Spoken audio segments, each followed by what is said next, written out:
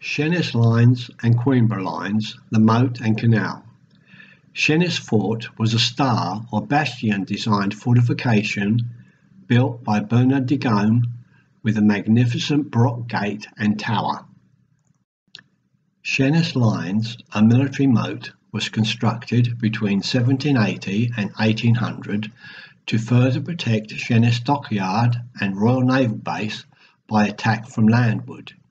Sheerness Lines consisted of 4 bastions with a wide defensive moat in front. Each bastion had 2 faces for firing ahead and 2 flanks where fire could protect adjacent bastions. A 5th bastion, the Ravelin, a triangular fortification, was located on the Sheerness side of the moat to defend the bridge and entrance to the naval base. The Queenborough Lines were constructed when in 1859 a Royal Commission on the Defences of the United Kingdom recommended they be built to defend the Royal Naval Dockyard at Sheerness from landward attack. They were last used during World War II, which is still in evidence today.